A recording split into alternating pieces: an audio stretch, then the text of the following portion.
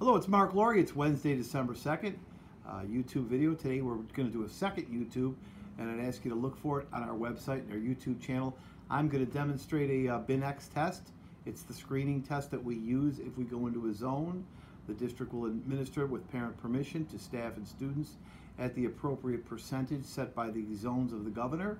So please look for another YouTube video after this that will demonstrate the testing of myself using a BINX test. As far as information goes today, we have one positive staff member at Maple Avenue School. That positive member has not been in school for a number of days. No tracing, no exposure, and no one, even in our district protocols of secondary tracing, is necessary to happen. We wish that person a very speedy recovery.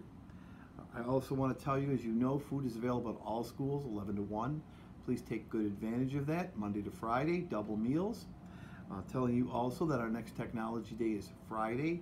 We had a very big subscription yesterday on a Tuesday, so please make sure you take advantage if you need to. Tomorrow's a gold day for all schools. Welcome back, gold ladies and gentlemen, to our school. We're glad that you could be with us again. And we have a reminder that the trimester ends for K to 6 students on Sunday the 13th.